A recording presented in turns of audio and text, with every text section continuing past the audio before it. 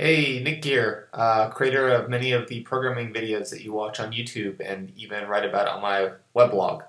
I just wanted to drop in and say that I have released another course. This time I've released a course regarding NativeScript development for iOS and Android.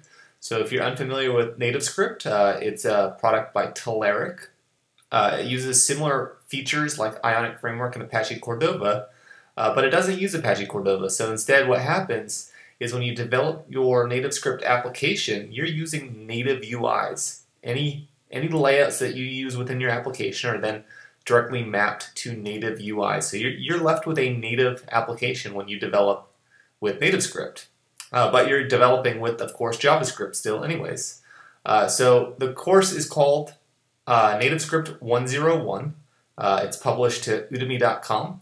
If you go ahead and look at the description of this video, you can see that I have posted the link to the course as well as a coupon to get you a small discount on the course.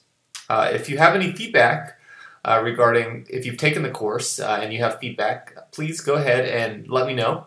Feedback is always appreciated, and it definitely helps me make better courses, better YouTube videos, even better blogs. So the more feedback I receive, the better.